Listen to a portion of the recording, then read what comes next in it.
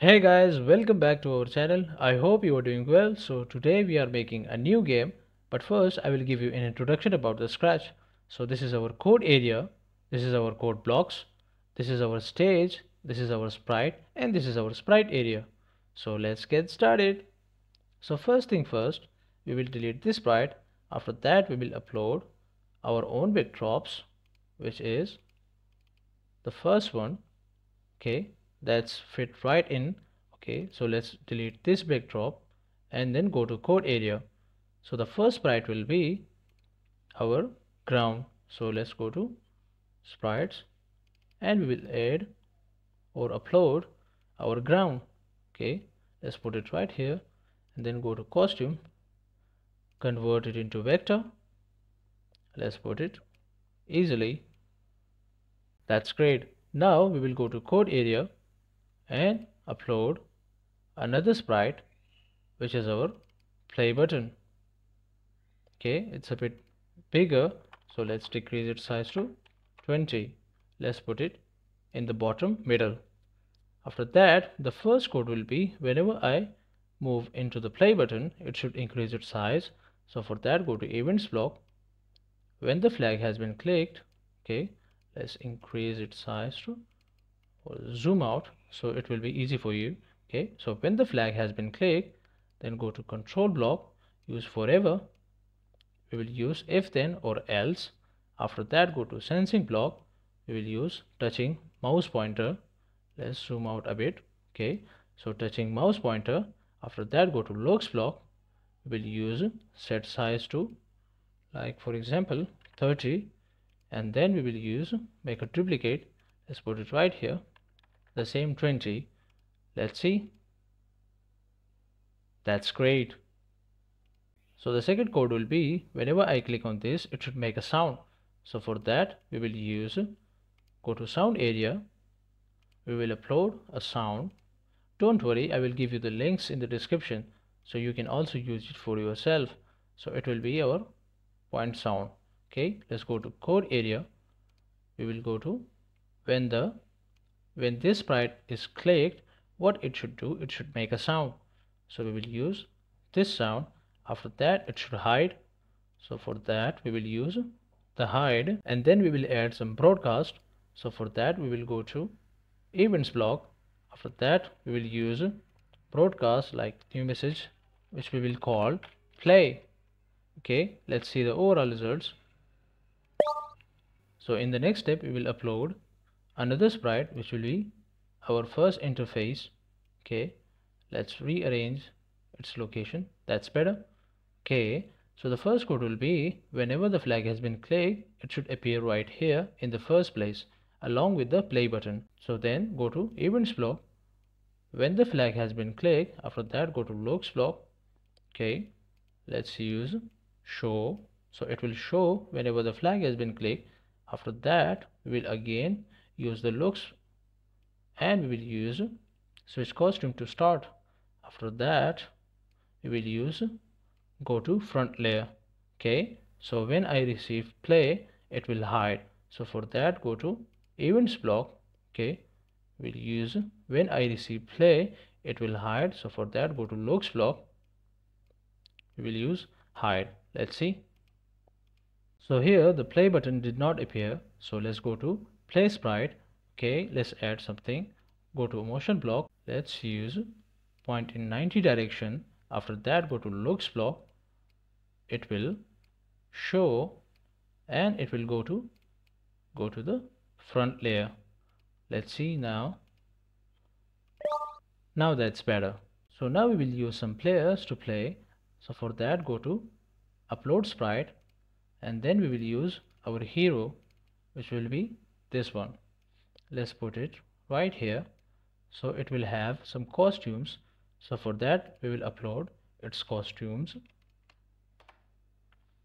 Okay, then go to code area. So the first code will be it should change some costumes. So for that, go to events block. when the flag has been clicked. After that, go to control block, we will use forever, and now we will add some wait like 0.3 seconds. After that, go to looks block, we will use next costume. Let's see. So that's better. And now for the left and right movements, we will use go to events block. Okay, when I receive play, go to looks block, we will use show. After that, we will use go to front layer, and then go to motion block, we will use this coordination, and then we will use go to forever, go to control block, sorry, and we will use forever. After that, we will use if then. And now let's go to sensing block. We will use some keys, like for example the right arrow key. After that, go to motion block, we will use point in 90 direction, and then we will use change x by 10, but we will duplicate. Okay, let's change to left arrow key, and we will use negative sign. Okay, and we will use negative sign also. Let's see. That's great.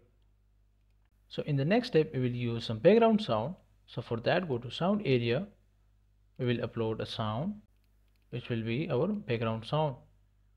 Let's go to code area, then go to events block. Okay, we will use when I receive play. After that, go to control block, we will use forever, then go to sound block, we will use this sound. Let's see.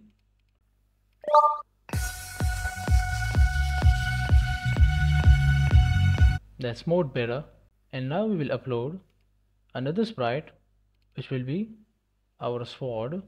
Okay, and we will have its costume, like go to upload costume, which is this one.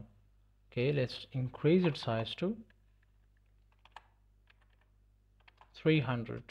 Okay, that's better. So the code will be simply, let's go to code area. So our hero should avoid the flying swords towards him. So for that, the first code will be, we will use our own variable, okay, which we'll call score. Okay, after that, go to events block. So whenever the flag has been clicked, in the first place it will hide. After that, when we play the button, it will show. So for that, we will use when the flag has been clicked, go to variables block, it will hide my variable which is our score. After that, it will set my variable which will be the same score to 0. Let's put that side ahead.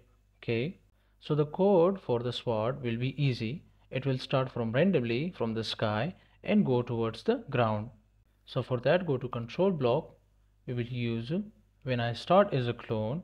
After that, go to looks block, we will use show. Okay, after that, go to motion block, we will use this coordination, but we will go to operators block, we will use pick some randomness, okay, which will be 240 to minus 240.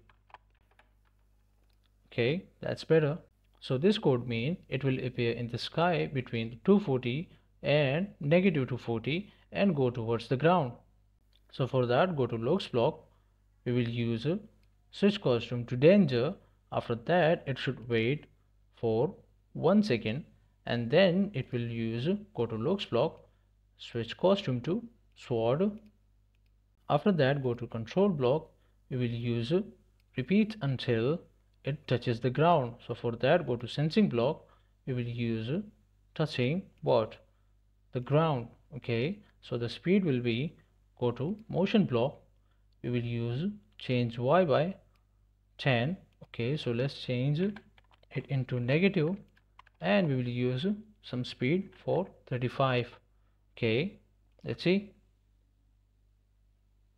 That's better. Let's add some sound. So for that, go to sound area, we'll upload a sound which is chonk sound. Okay, that's better. Then go to code area, go to sound block, and we will use play start sound chonk. After that, go to variables block, we will use change my score by 1 whenever it touches the ground. Okay, after that, it should wait for a second and delete this clone. So for that, go to control block, we will use wait for 1 second, and then it should delete this clone. Okay, so this set will be completed by the third code, in which it will hide and make a clone of himself and reappear and go towards the ground. So for that, go to events block. We will use when I receive play. After that, go to logs block. It will hide, and then go to variables block. It will show my variable, which is our score. After that, go to control block. We will use forever, and then it will wait, like for example 2 seconds, and it will make a clone of himself. Okay, create a clone of myself. Let's see.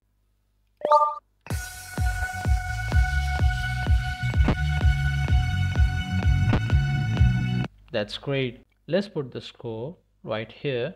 So for the last sprite, we will use some health, okay, which is this one. Let's put it right here, okay, and it has a lot of costumes. So for that, go to costume area.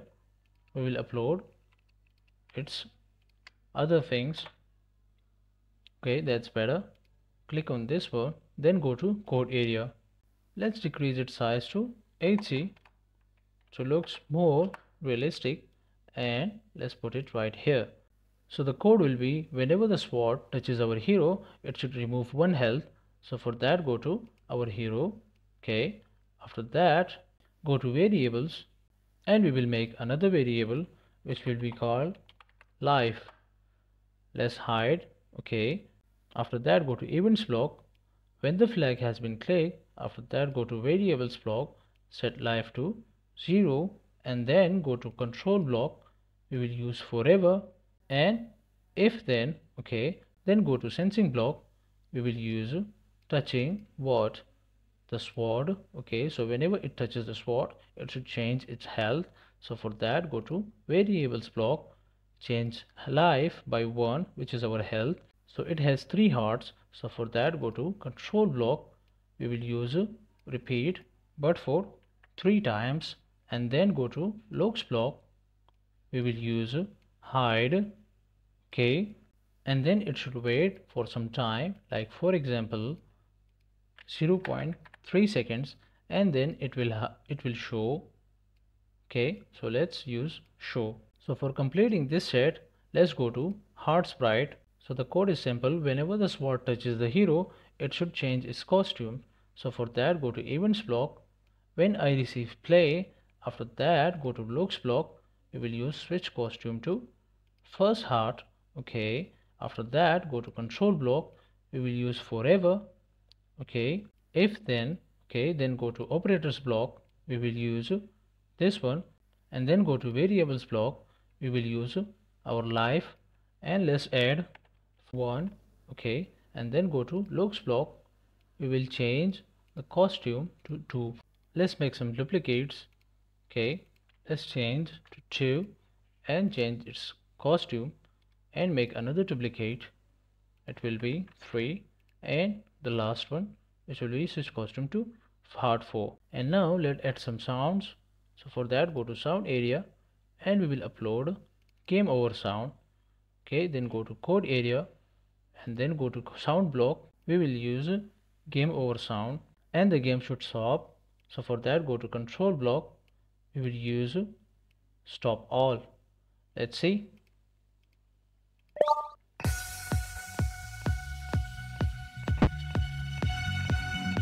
So now it's all working.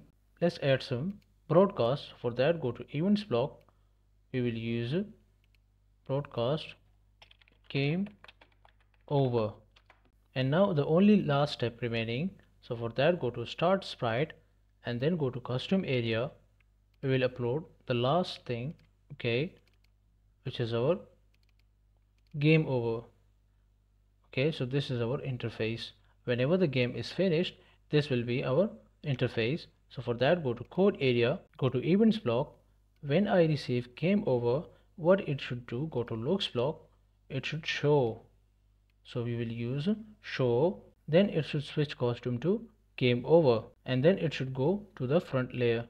Let's use this one, and the game should stop. So for that, go to control block. We will use stop all. Let's see the overall results.